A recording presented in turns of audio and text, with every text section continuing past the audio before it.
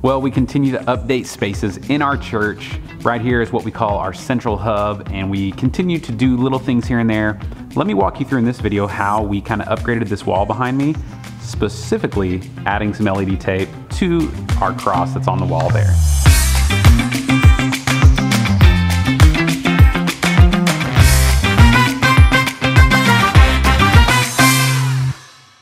This is one of those projects that it's been on our list for like 2.5 years of things to do, and it took us 3 hours to do it. So we actually did this morning, me and my tech director, Brett, and essentially we took down the cross. Our facilities guy is really good at getting some paint designs. He's got these fancy tape ways of doing things to get crisp lines. Those letters are painted. It's crazy.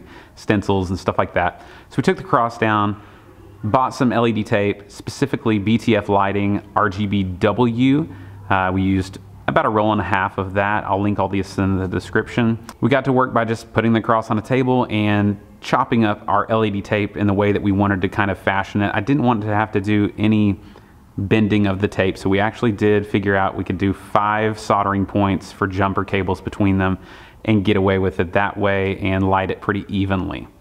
And since we were doing more than 1 roll of tape, I knew I was going to have to add a bigger power supply. So we did that. It's secured onto there. And then we used a little Bluetooth/Wi-Fi capable remote control, basically, that works with your phone, and you just sync an app to it, and it does it over Alexa or your phone app. And it's just changing colors. We could set it to like sound active and things like that, but we're not going to do that. But if you've done any work with LED tape over the years, you know that gravity is your worst enemy. So what I've learned and grown to love is using these wide crown staples.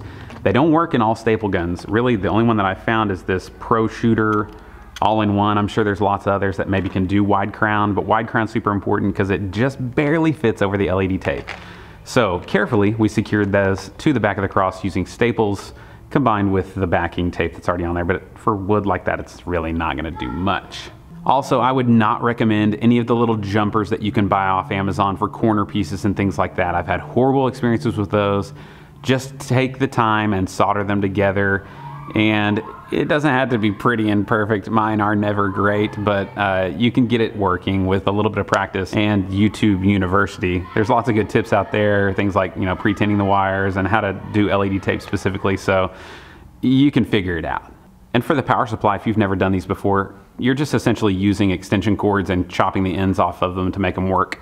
So an old 2-prong brown extension cord was perfect for the output, and just an old IEC cable, we just chopped it to length because we have a power outlet right behind that cross that we installed on a switch. And be sure as you solder things throughout the process, you're incrementally checking that all of the colors are still connected correctly and you're not overlapping anything or something's not screwed up before you keep going down the chain.